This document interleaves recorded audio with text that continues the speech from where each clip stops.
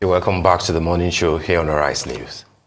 Well, after an eventful period of elections, during which Nigerian politics once again passed through a rigorous litmus test, the outcomes are being contested at various levels of the judiciary through the instrumentality of the special tribunal set up to entertain petitions from aggrieved parties.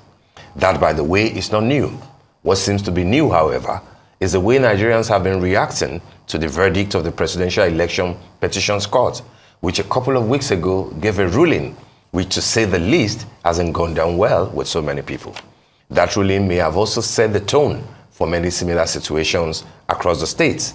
Joining us now to look at this matter is Dr. Chima Nnaji, a lawyer, good governance advocate, and former governorship candidate in Enugu State, southeast of Nigeria. Good morning, Dr. Nnaji. Good to see you.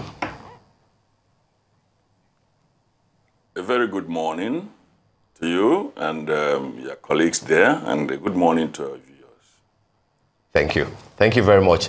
Well, let's take a holistic look at where Nigeria is at the moment. Yes, governance is going on, but at the same time, many aggrieved politicians, those who run for elections at the presidential level, governorship level, and of course at the parliamentary level, those who feel aggrieved are going to the tribunal to look at their case. And you know what has happened with the presidential case decided in favor of the sitting president, Asiwaju Bola Ahmed Tinubu. One key word that a lot of Nigerians are saying is the use of the word technicalities. And we have seen it in many of the cases being determined either at the federal level for the presidential election, or the state, or the assembly elections, House of Reps, and Senate. How will you describe where we are so far? We know that many people are now going to either the Supreme Court for the presidential candidate, or the Court of Appeal for those in the governorship cadre. What's your understanding of what is going on? And do you think that this is good for Nigerian democracy? First and foremost, let me state that I don't have a monitor here, so you will pardon me if I'm not making the right eye contact, even though your director is here. However, the point is very clear. Where we are is not where we should be. Not after a long exposure to the so-called democracy, return of democracy since 1999. It is total cacophony. It is total chaos. If you like, the metal gong players for the masquerade are playing discord, and the masquerade is dancing riotously, and those spectators are just in total confusion. That is a description of what is happening now. Everybody is in total confusion. Nothing is any longer predictable. And when life is not predictable by any sense of reasoning, then it produces conflict, not only within the society, but in the persons. And you can see a lot of people are having mental problems. They're not having mental problems, they are having BP problems and ramification of that, because they can't make sense out of what is going on. Not in the least when the elderly ones who are supposed to prevail on the society, having benefited from a sane society in their growing up era, are the ones stewing the problems. And they said the judiciary is the last hope of the common man, and I belong to that particular jurisdiction. It's unfortunate. Perception is everything. Even if there were some mistakes in pronouncements, mistakes in the sense of either not being thorough in the interpretation of the facts and using law to garnish them and produce justice. The technical justice becomes the outcome. But the perception of the society is that somebody has been compromised. That's the one-way traffic. And that's why some people resort to violence. It may not necessarily be that money exchanged hands. While I am not defending anything, but perception is everything. Some of the pronouncements from the courts, the lower courts, especially the tribunals and so on, even at the Court of Appeal, some of them run riot with established principles that have been established by the Supreme Court in many decided cases. Some of the easiest refrain by lawyers on the victorious side, quote and unquote, will always be that the election petition and proceedings are sui generis. They are sui generis. Nothing can be so sui generis to jettison the established principles of law. It is not so. If you are an exceptional student, it means that you pass through the dullards stage. You pass through the average student stage. You pass through the intelligent student stage to become exceptional. You don't jump. That is the progression that law makes. Law is not a confused state. It does not promote confusion.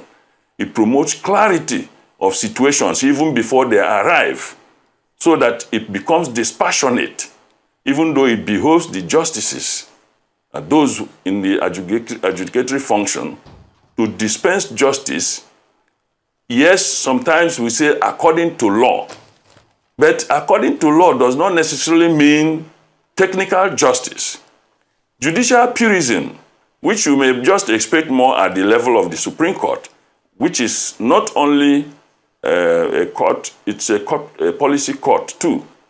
It's not just the normal court that follows the facts and the law as it is. That judicial purism is when you insist that everything must be done as it is written, such that if somebody stole a goat, and this time he steals a cow, it is not supposed to be that he stole a goat last week that should be in before the court today. You should prove that he has stolen a cow. But at the policy level, the court will look at the issue of character. That if this man has always been known to be stealing a goat, we need to send a message that stealing, by whatever time, nature, and place, is not a good thing. That is what the Supreme Court will do to correct some of the inanities that we see at the lower courts. So when you ask me where we are, it cannot be a good place. You can see the society is in total turmoil. Even a child knows when you have satisfied his yearnings, and you begin to smile. Maybe smiling and crying may be imbued in nature, such that the child doesn't have to go to school to learn that. It's reflex. But he certainly knows, you see from the demeanor, how happy a child is. So Nigerians are not smiling at all. And the politicians have perfected this process, because when you steal goat and you are not punished, you will steal cow, and the next time you steal the truck to cut away a cow. Well, thank you so much, Dr. Chima and Nnaji, for setting the tone of the conversation, and I can assure you that your eye contact with us this morning is just fine. Now, when we look at the ruling of the Election Tribunal that has been criticized for its heavy reliance on technicalities, as you've rightfully said, some argue that the emphasis on technicalities can sometimes overshadow the substantive issues in election petitions. In your opinion, has this reliance on these technicalities affected the pursuit of justice in post-election cases? And how can the Nigerian judiciary strike a balance between upholding legal standards and ensuring that justice itself is served? My dear, outside politics, our judiciary is doing perfectly well. Politicians have these corruptogenic tendencies. Anything they touch gets corrupted. Most politicians, I'm not saying that it's a blanket thing, But Nigerian politicians, most politicians, because the setting is very loose in terms of the rules governing the politics in this country. It is you who gain power by whatever means that set the rules, and you know the implication. If the man who stole a goat will be the one that will punish those who steal goats, he either makes himself an exception, that except me, who had stolen like last week, any other person who steals, if he wants to be magnanimous to the society. So the problem is the society has condoned a lot of infractions, and it has become like a norm. And no thanks to poverty, because the fear of poverty is the beginning of fraud and corruption. Those who have made it through corrupt practices don't want to go back to their earlier poverty. Those who are still being ravaged by poverty want to escape from it by any means. And so it becomes a rat race. So the point is that the judiciary that is supposed to be the conscience of the nation, if you like, has also been corrupted by politicians. If you dance with somebody who has stomach problem, you are not unlikely to develop stomach tumor. You still complain about the same thing. Because when it comes to political cases, the frenetic manner in which they are adjudicated, yes, there is a time limit. Some of these time limits may have been set by the same people who were intent, at the legislature, who were intent of breaching them. So they know that if they are able to corner the system, game the system, that the petitioner may not be able to achieve certain rules. We thank God for this 2022 Electoral Act. In the 2006 Act, under which some of us contested, you couldn't just go to court if you knew the law, because you were the one that would prove that there was no election. And the presumption of regularity that inured with the institution will cover it with every type of blanket. And you will definitely lose. That is why some people who are still doing such things now will always tell you, go to court. Nothing will come out of it. But if you manage to manage your process, reduce the area of your focus, and don't go for omnibus petition, you might just get the result under this act, because it is more novel than the 2006 and the 2010 Electoral Act. So the judiciary itself that is focusing on technical justice is not doing the society any good.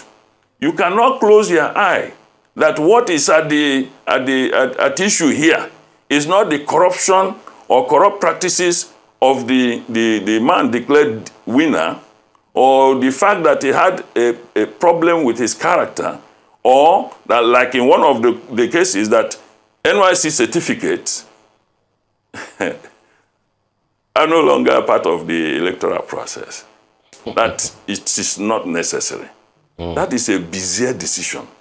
But I leave that to the lawyers in the team of the petitioners to see what they can do. It's an appellable ground. Even if it does not necessarily end up reversing the election of the person declared winner, they need to make, the Supreme Court needs to make a more categorical statement. It is established, but it needs to be re-emphasized for sake of our sanity, judicial sanity. All right, Dr. Nnaji, I have two questions for you. First is that when you term what is going on as technical judiciary or judicial technicalities, I know how disappointing it might be the outcome of the ruling for the presidential election might be for many people, but it was also applauded by other Nigerians, given the side of the political divide that they belong to.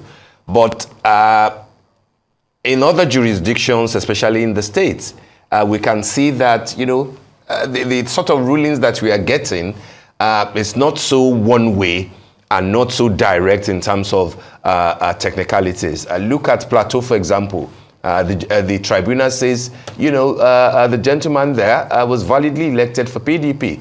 The same thing in Enugu, which you have tried to, you know, dabble into, which I'm still coming, you know, to. So, and if you look at the, for House of Reps, for Senate, it has affected, rulings have affected practically all the parties.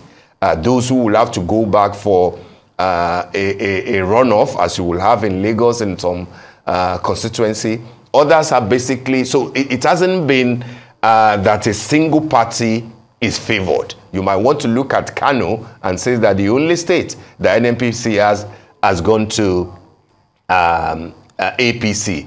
But then there are other states like Enugu, like Plateau, that those who won for other parties are retaining. So I'm saying, will you still think that it's as a result of compromise that we have had the sort of release that we have had, even when other parties outside of the ruling party are winning at the tribunal? The second leg of my question is, can you speak to us more directly about the ruling of the tribunal for Enugu State, given that a major component of that petition was the fake or alleged fake NYSC certificate of the governor, Mr. Peter Mba. You are from Enugu State yourself. You once aspired to be governor of the state. Is this the type of a ruling that will be satisfactory to you as an individual and to many people of Enugu State, for example? Well, let me start with the first question. I have not insinuated here that there might have been a compromise based on material inducement. I have no evidence to establish that, and as a lawyer, I should not make that statement. Even if I have certain hunches, that should be personal to me. So I will not canvass that. But I used the word perception. The way you see things may not be the way I see things. That perception may be right, it may be wrong. And it is perception that public relations officers manage to make sure that even if you have no facts about them, they furnish you the facts of what is happening so that they will look good before you. Even in the event something is done wrong, they explain it away so that you can understand and agree their own the angle of that explanation. So the perception has not been right, and INEC has not encouraged people to think otherwise.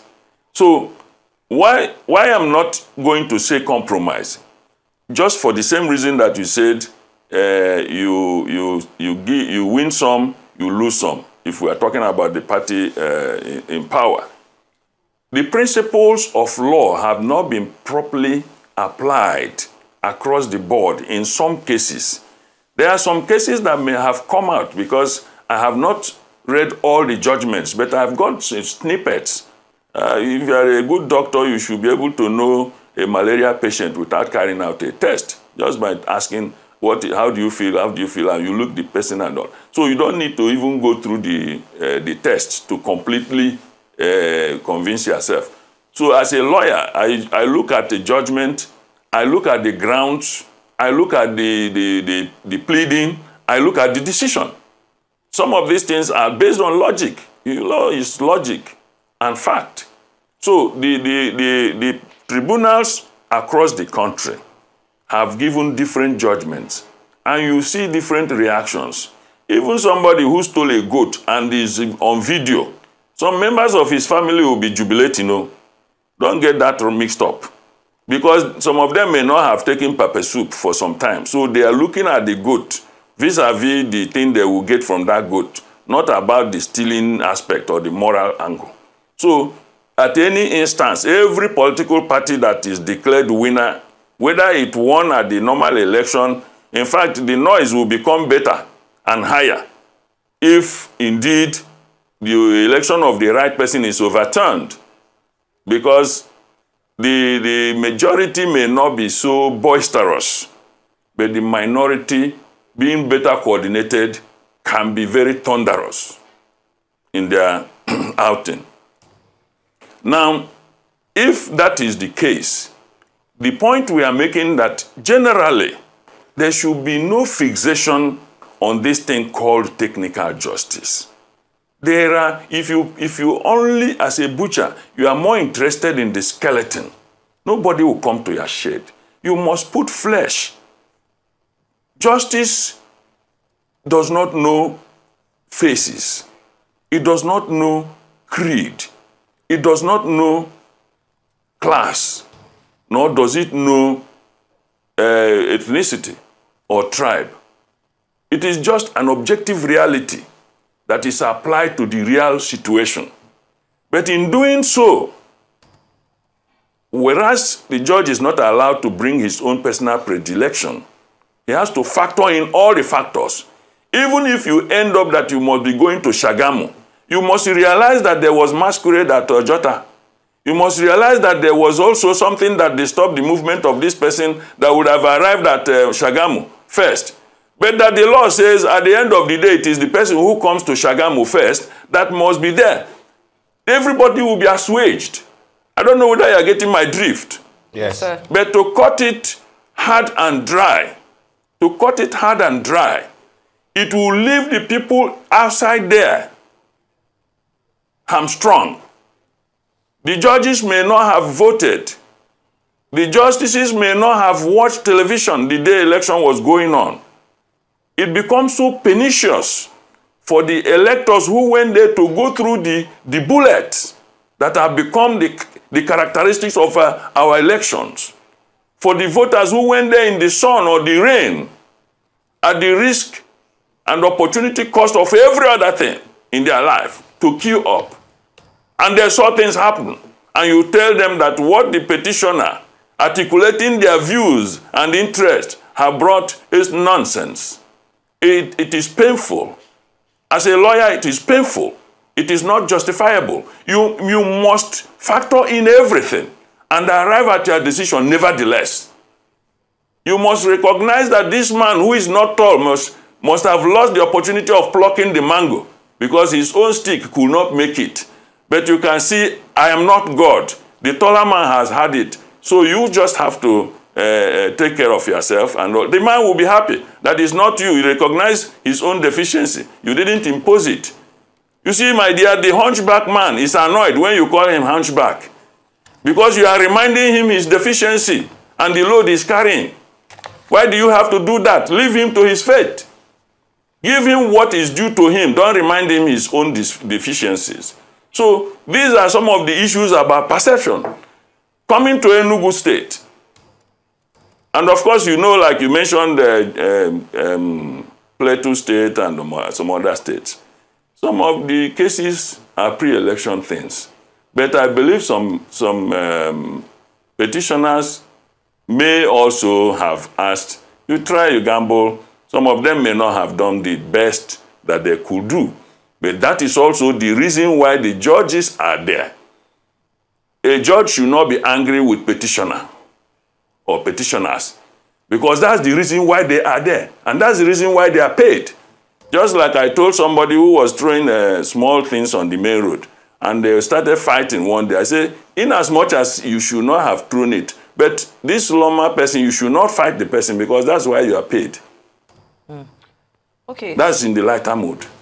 But it's a more serious issue if a judge sits at the height of that advantaged or vantage position to talk down at lawyers who may be senior to them in a condescending manner. It is not right because they will not reply other than go to appeal. It doesn't. Psychologically, these other people are damaged. Ordinarily, if you do that to a judge, they will say that you've committed infraction in the face of court, contempt, and all that. So that which you do not want to absorb, don't give it to others if you think it's not good. All right. With respect to the case of Enugu and the certificate, am I on? No, yes, you are on. Yes, please make your point, sir. Am I? Yes, you are. Very well.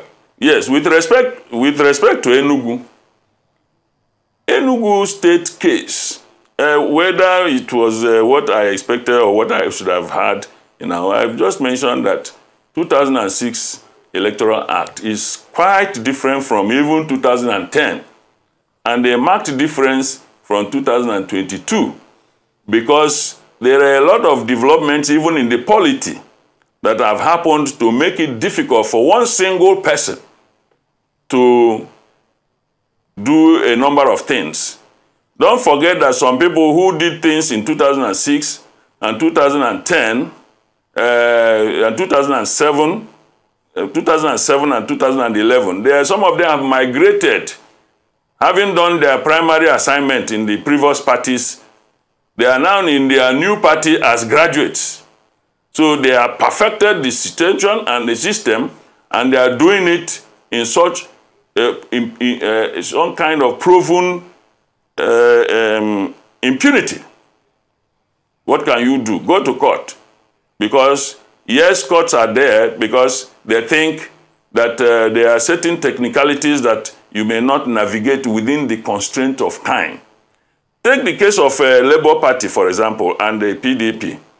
The argument back and forth they were going with INEC until time effluxed, and everything is time-bound. And the judges will not elongate the time necessarily because there is a constitutional bar, there is a statutory bar to what they can do, and the judge can only operate within the framework of law. So if INEC frustrated that, then it throws up issues for law reform. What is the role of INEC? Should INEC be a defendant in a case like that, or just remain an umpire? Because if you make INEC a defendant, it begins to defend itself and goes in cahoot with those it declared and begin to undo the petitioner. So these are areas that call for law reform, but that is a different matter altogether. Coming to the case of Enugu, it is very difficult because I have not read that judgment in full. For you to come to a particular conclusion, you may want to go through the entire thing. But it is bizarre to hear that their lordships pronounced that NYC certificate is not a necessary condition for election. I beg to disagree, because if you have thrown in the degree certificate, or like that LLB that Peter has thrown in, then you have activated the NYC conditionalities. If you threw in school cert, because I am not aware of any law that says that if you have 5 degrees and you had good certificate at the school cert, that you cannot rely on your school cert, since that is the minimum. In fact, not even school cert, school leaving, because some people have G4. And even some people, the final leg of that conditionality say that if you have first school leaving certificate and you have 10 years experience or whatever, that is how low the standard for our governance is. While you want a PhD holder to teach in the universities, you want a nondescript personality to hang around at the state houses or even the presidential palace. It is completely unacceptable in today's Nigeria, lowering the bar. So NYC certificate is very important if you are a graduate, because what it shows is that you have served your fatherland, which is a condition precedent for you to go for public office in this country. Not to do otherwise is to shoot ourselves on the foot and open a floodgate of impunities. Right. Even people are still battling the minister under the Tinubu administration that is still doing her NYC, and she's appointed. Not to talk about whether the candidate did the NYC some years back. If Peter Mba proves that he has gone for NYC and it is accepted that it is not forgery, that is not my problem. My problem is to make a judicial pronouncement that it is not necessary. That is bizarre pronouncement, and it's unacceptable because I believe it will be challenged and should be challenged for better pronouncement, for court to know the jurisdiction on the issue of certificates tendered at elections. All right. Particularly, NYSC certificate conditionality is pervasive. It's not like that you have PhD and you didn't tender it, file it along. You have no reason to bring your PhD certificate if you have only school certificate you tendered. The law, once you meet the minimum requirement, but once you say you are a graduate, you automatically activate the NYSC conditionalities. That is the fact, and that is the law. Anything to the contrary should be tested at the Supreme Court. Absolutely. So we want to and it is immaterial. All right. Whether at the end of the day, Peter is declared the winner, it doesn't matter. The important thing is that the fact, the truth should be told, and the position of the law must be clarified. Okay. All right, Dr. Chima Nnaji, we want to thank you so much for all the clarifications on the morning show today. Thank you indeed.